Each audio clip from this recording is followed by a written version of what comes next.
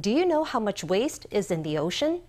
According to AFP, an estimated 5 trillion pieces of garbage are in the world's oceans right now. The waste directly injures millions of sea creatures every year, says Taiwan's Ocean Conservation Administration. The call to clean up Taiwan's waters is growing, and some companies are taking on the challenge of making new products out of waste recovered from the sea. Let's meet the businesses making treasure out of trash.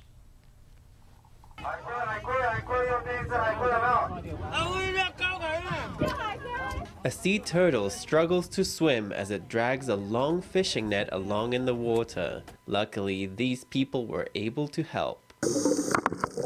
But the coral reef down here is being strangled by ocean waste. If we don't pay attention soon, it may be too late to save it.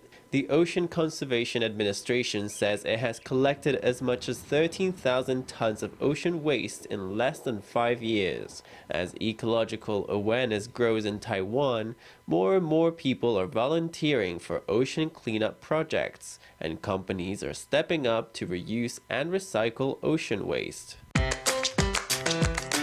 保特瓶来说的话，是一般大概占了20%的海洋废弃物。Plastic bottles generally represent about 20% of ocean waste. They're the largest single component of ocean waste.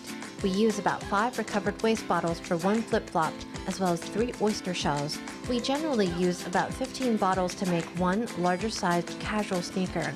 This company uses garbage pulled out of the ocean to make everything, from your typical blue and white slippers to a super stylish statement sneaker. The plastic is first broken down and then reprocessed into new material. It saves plastic and provides great material for shoes. 保特瓶变成很柔软、很有这个弹性的鞋材之外 Plastic bottles become a very soft and malleable material for shoes. Oyster shells are also a great source of natural calcium oxide. It's an inorganic material, so it's antibacterial, emits far infrared radiation, and resists static electricity.